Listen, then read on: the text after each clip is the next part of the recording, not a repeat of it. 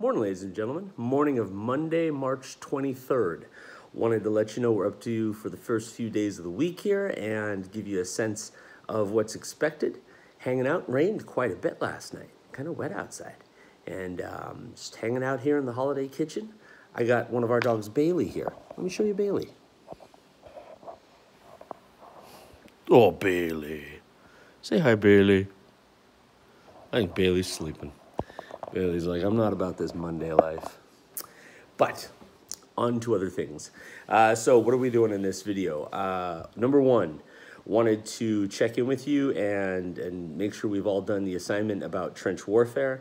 Then I want to talk about the multiple choice questions in the study guide here. I'm going to put 2 assignments on Google Classroom. I want to talk about expectations on both of those. And this will probably be the only video for the next few days. And I'm going to give you an assignment that's going to fill the gap for the next few days. So I hope you've been finding fun stuff to do as far as life and whatnot during the quarantine time here. I've been reading. I'm watching a show on Netflix called The English Game, which is about the birth of English football in the late 19th century. Also got a lot of class conflict going on it. If you're interested in a neat little series. I've been watching that the last couple of days when I've had a spare moment. Otherwise, I've been playing some Mario Kart Wii.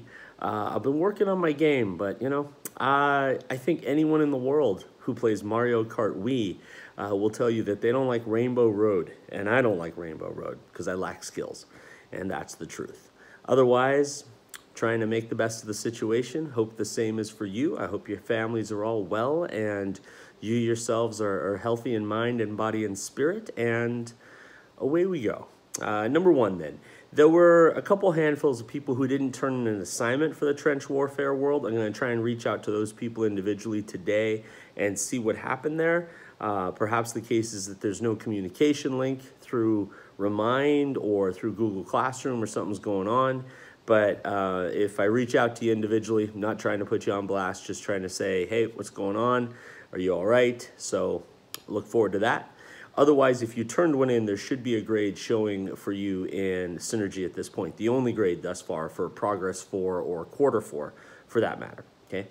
Number 2, I want to talk about the multiple choice questions in the packet itself. So if you'll turn in the study guide to page number 6, okay.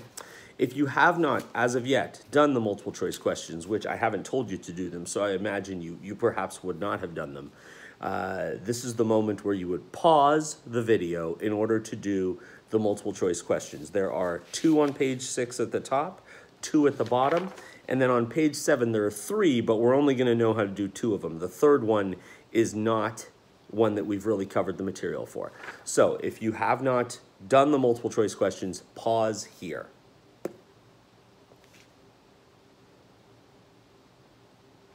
Okay, and now back at it to discuss them. The questions on page 6 deal with World War I, that portion of our unit. The patterns depicted in the table are best explained by which of the following? Right answer, drillers.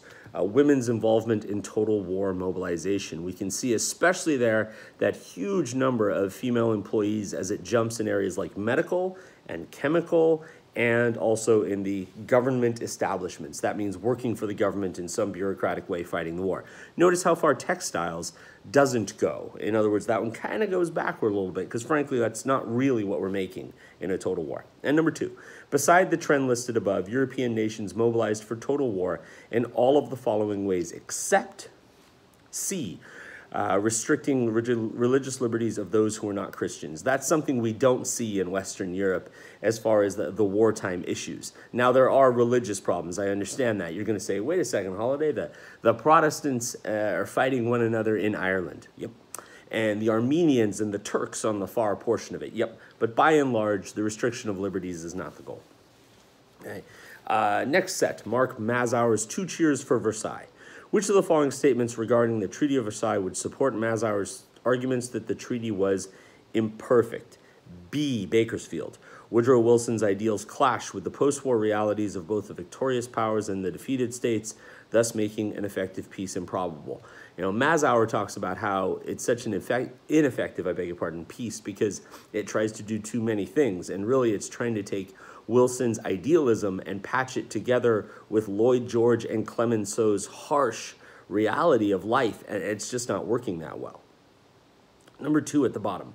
Which of the following provisions of the Versailles Treaty most hindered the political stability of post-World War I Germany? It's going to be C, the German reparations and war guilt clause. As we go on, we'll notice that the Germans are a much hampered thing. They really can't achieve a great deal because of the fact that they have to admit that the war is their fault and then pay all of this money to Britain and France, which is going to take a already taxed economy and make it worse. On page 7, you've got this image at the top there. That's Vladimir Lenin with the broom, and Lenin is kind of sweeping the earth here. Comrade Lenin cleaning the earth of the unclean, right? And notice the type of people who are the unclean. It's not people who are physically dirty in that sense. It's the people who are moneyed and powerful. Those are the unclean, which fits pretty well with the socialist way that Lenin sees the world. So we should connect those things, okay? Which of the following would best reflect the goal of this poster?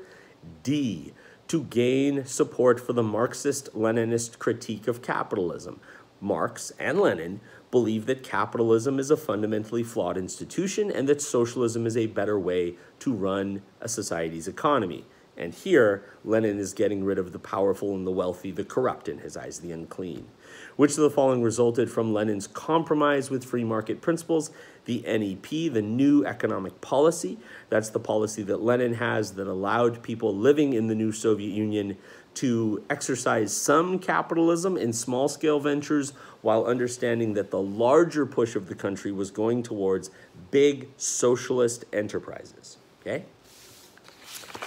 That's the end of the multiple choice questions. So, putting that aside for a second. Now, 2 assignments I'd like to put onto Google Classroom. Number 1, I want to be continuous in the sense that I want to give us credit for having done our notes and our study guide. So here's how I'd like to work this. I'd like you to take a picture of the 3rd page of your study guide filled out. The 3rd page is this page. Okay?